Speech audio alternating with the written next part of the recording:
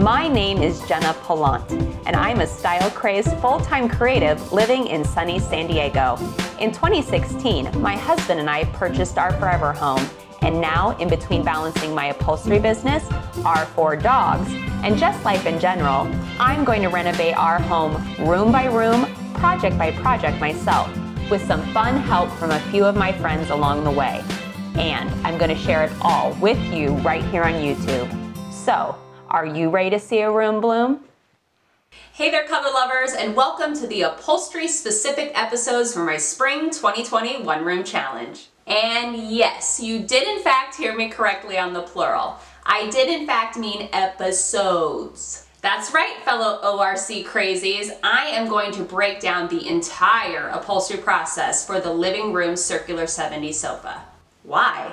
Well, for starters, this trade, my trade of upholstery, is sadly a dying trade, especially here in the US of A.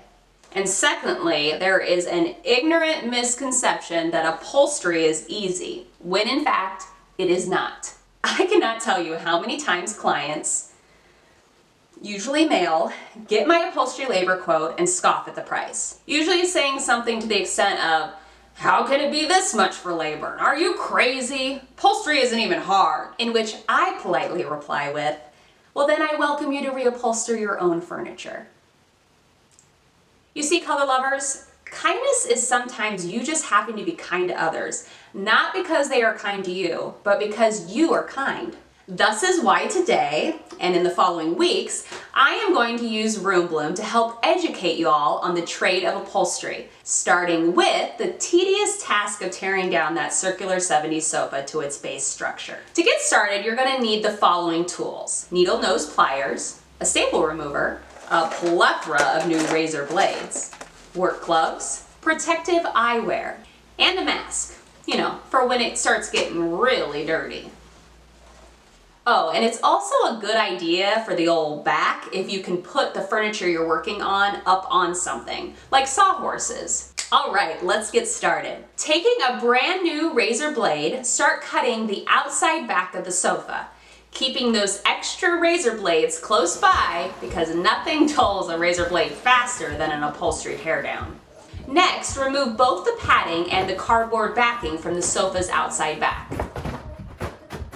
Then it's time to start the lengthy removal process of tack strips and upholstery staples, using both the staple remover and needle nose pliers interchangeably as needed. And these 3 steps is pretty much what you do again and again for the entire teardown process. Work your way from the outside back of the furniture, slowly releasing each part of its past its prime upholstery fabric, including the attachment of both the inside back and the inside seat. Which is also when I discovered that I was in fact correct in guessing the decade of the circular sofa's conception. August 1973, baby. You taught me well, Eric. You taught me well. The only part of this teardown that really caught me off guard was the attachment of the tufted buttons. You see, I was educated the old school way, tufting by hand using a giant needle with button string. This particular sofa's tufting, however, looked industrial in nature, which honestly surprised me.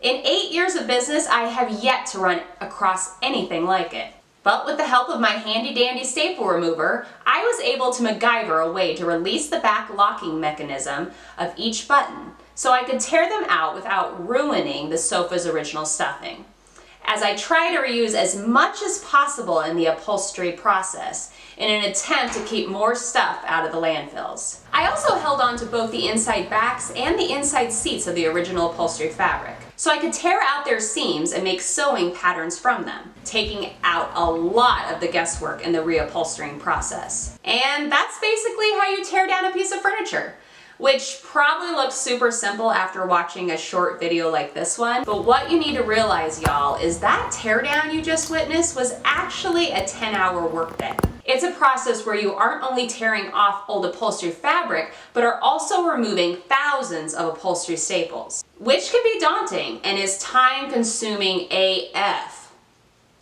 You just gotta stick with it though. Mind over matter.